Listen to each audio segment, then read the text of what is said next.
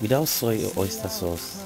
Guys, let's make this one pot rice that has all its flavor locked in and it came out golden brown. There is a state in life that nobody ever prays for, and that is when things goes from being good to the other way. When one moment you're genuinely happy and the other moment you're just not happy.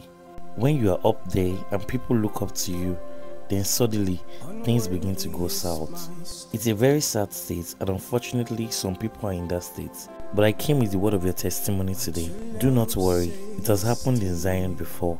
With man, it may seem impossible, but with God, all things are possible. Your testimony is in Psalm chapter 126, which says, "When the Lord restored the fortunes of Zion, they were like those who dreamed.